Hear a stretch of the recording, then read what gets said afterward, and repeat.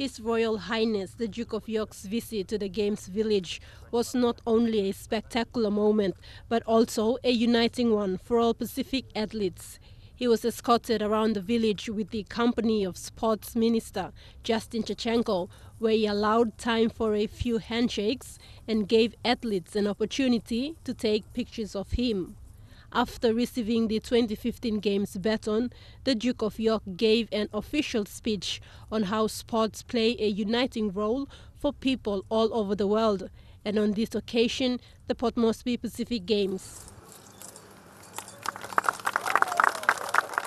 This baton, as it has been around the country, is a symbol of calling to action.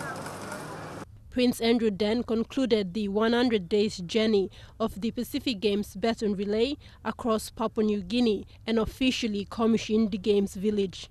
The Duke of York then travelled up to Adventure Park at 14 Mile, where he met, shook hands and chatted with the recipient of the Young Queen's Leaders Award winner, John Tucker, for the second time.